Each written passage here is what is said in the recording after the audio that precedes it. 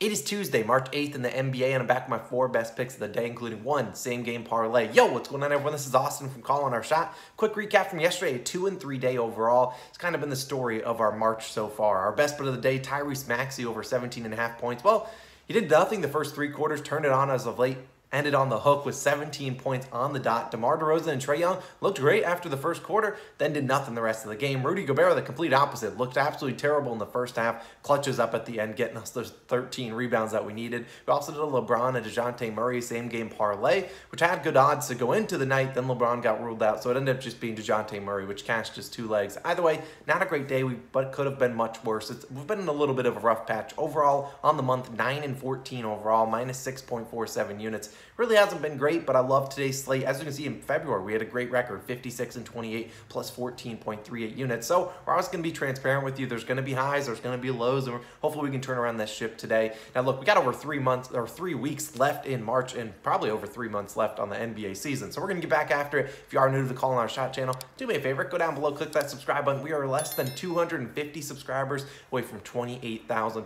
And we're trying to hit 30,000 by the end of March. So we certainly would appreciate if you go down below and click that button. Also, shout out to all our new COS All-Stars. We appreciate all of you guys. You guys are the real lifeblood of the channel. We can't do it without you guys. You keep everything 100% free. So if you want to support us, click the first link in the pinned comment or the join button on the channel. It can be a little bit weird, the link, but still, we would really appreciate it. It only costs $2.99 a month. And as a side reminder, you get the plays an hour early, and you probably get them way before other people, and you'll be able to see it. Now, if we do add in any plays throughout the day, which I don't think we will, maybe one play today, they'll be in the pinned comment. So definitely go check that out later on throughout the day. Again, shout out to all our newest COS All-Stars, Steven, King Trawler, Eric, Thomas is back. We appreciate you, Thomas, one of our first ever All-Stars, Hornfrog 86, Abner, James, Austin, Dad, JC, Toxic Jolt, and Calvin Ridley.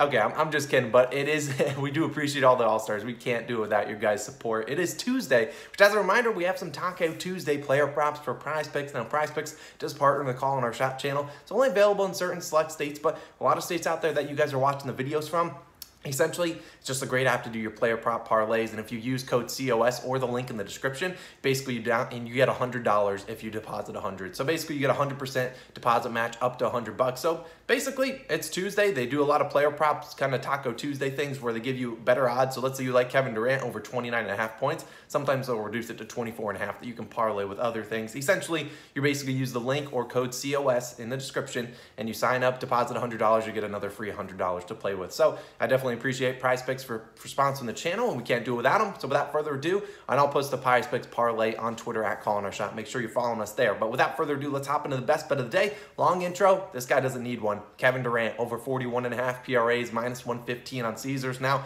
feels good to be back on betting to Mr. Durant. I know I made him the thumbnail a couple days ago when he returned, but since his return, 39 PRAs versus Miami, 51 versus the Celtics. Now, he almost hit this over in just points alone against Boston, but those are 2 elite defenses in the Celtics and the Miami Heat. And he still played a ton of minutes, 35 and 39 minutes, so not worried about that. Now, if elite defense is what you seek, you probably don't want to watch this matchup as it's the Brooklyn Nets versus the Charlotte Hornets. Both teams play fast, play no defense. And look, the over-under says that. 241 points is the over-under right now. And look, I love this matchup for Durant. He played the Hornets earlier this season. He played 36 minutes, chipped in 38 points, 5 rebounds, and 3 assists for 46 PRAs. Now, we've seen it all season long. Big men against the Hornets. Boom, recipe for success. Jakob Poeltl, he's trash. But either way, in 6 games, when we saw a guy like Keldon Johnson shoot a lot versus the Hornets, he had 43 PRAs. I think that Kevin Durant's a little bit better than Keldon Johnson. No disrespect to Keldon if you're watching. Now, in 6 games without Harden this season, Durant, 67, 58, 53, 43, 39, and 51 PRAs, cashing in 5 of 6. Kyrie Irving is obviously active today, but this is Durant's team. We know he should lead the team, shooting a ton. And look, the Hornets don't have a lot of guys that can match up too well. A lot of people, let's be honest, you can't really match up with Durant too well in the league. Miles Bridges, PJ Washington will likely be the guys that will guard him, but look, you can't do it too well. He'll be going after it. And we know the Hornets love chucking up threes, so maybe we see Durant fill up the stat sheet with some more rebounds. We know he's been kind of getting a couple assists too. I think Durant, I mean, he's one of the best scorers on the planet. He can hit this over in just points alone. Also, no LaMarcus Aldridge today, so maybe Durant plays a couple more minutes. Look, Andre Drummond, Steve Nash, and the Nets coaching crew doesn't love to play Drummond a ton of minutes. That might see more Blake Griffin today, which is probably good for us in terms of rebounds for Mr. Durant. And look, the Nets are reeling. Lost 17 of their last 20 games. They're the 9th seed, tied with the exact same record as the Hornets. These are must-win games for the Nets. They got to turn their season around. So the Nets don't play until Thursday. Not worried about any rest concerns. Durant will be ready to go, and I think he's going to hit this over 41.5 PRA. Is playable to 42.5. I love him today, and I think he'll get it done for us. Now, moving on to the next play, this guy we love here on the channel, Darius Garland. We're taking his over 23.5 points, minus 106 on FanDuel. Now, coming back to a guy that hurt us on Sunday, but if you watched the game on Sunday against the Raptors, 100% not his fault. The Raptors were double-teaming Garland nonstop the whole game, and he had no choice but to pass it to his teammates and have them go basically 3-on-2 against the Raptors left, or 4-on-3 against the Raptors that were left, because the other two were, or even 3 people sometimes, triple teaming Mr. Garland. In that game, we saw him shoot just 12 times, scored 17 points, surprisingly, and had 10 assists. Now, prior to that game, Garland hit this over in 6 straight games and 26-plus points in 5 of those games. I believe it gets back to that form. Now, normally you're seeing us take PRAs or points plus assists for Garland, but I don't want to do that today. Jared Allen is out for the Cavaliers. That's a guy that Garland relies on for a lot of assists. And look, Garland and the Cavs, and Caris LeVert is also out today. Now, Garland and the Cavs, great matchup today against the Pacers, who since the trade deadline, been one of the fastest playing teams, led by Halliburton, Brogdon, Buddy Hield, and you name it. Now, with the fast pace comes bad defense. They have the 4th worst defensive rating over that time span. I believe they're the 5th worst overall in the season. Over-under is 222.5 points, which is very high for a Cavaliers game, who's normally hovering in like the 208s to 210s. The Cavs team total 113.5 points. Don't really see them getting that unless Garland is cooking. Now, look, we know Garland is the alpha dog for this team without Caris LeVert, potentially without Rondo, but I wouldn't even mind if Rondo played today because it will take some playmaking off of Garland. Now, Garland has attempted, prior to that game where he attempted just 12 shots because he was getting double-teamed, 20-plus field goal attempts in 4 straight games. Look, 25 guards have attempted 20-plus field goal attempts against the Pacers. 22 of them have hit this over 23.5 points. Garland should be able to get it done against a bad Pacers defense, who should be able to keep this game close. And Garland, we trust. I love him today. We're taking his over 23.5 points. Now, to break up the video, here's my spread pick lean of the day. You guys know I don't love betting spreads. Should have bet yesterday's, which was Timberwolves minus 15.5. They won by, like 30-something points. But today I lean the Pelicans plus the 5.5 versus the Grizzlies. Coming off a tough overtime loss. Then they've been very good as of late. We'll have another player prop. We'll have the same game parlay for this game in a second. But look, I like them. I think they're playing pretty well. And the Grizzlies, they're a great team. John Morant and whatnot, but I don't really trust them all that much. I think Pelicans might keep this game close. They've been playing super well as of late. But let's move back to that Celtics-Hornets game. Go for another player prop. Terry Rozier, over 30.5 PRAs, minus 115 on points bet. Now, if you need an individual stat for Terry, bet his over on points. And I'd say the same thing for Durant. Take his over on points, because this is what we're going to need to hit these lines. But I know Barstool and FanDuel sitting at 31.5. Totally fine with that. Now, I talked about Durant earlier. This is the highest scoring game on the slate, and there's not going to be a lot of defense being played. We know Terry splits the backcourt with LaMelo Ball. LaMelo, he's prone to foul trouble. So if LaMelo can get into foul trouble for us, we'd really appreciate it. But look, LaMelo picks up some stupid fouls, some of the dumbest fouls I've ever seen players pick up, just in the backcourt for no reason. Rozier has been very good as of late, knocking down his 3-pointers. Over his last 5 games, he's at 42, 39, 29, 40, and 37 PRAs, crushing this line in 4 of 5 games. His lone miss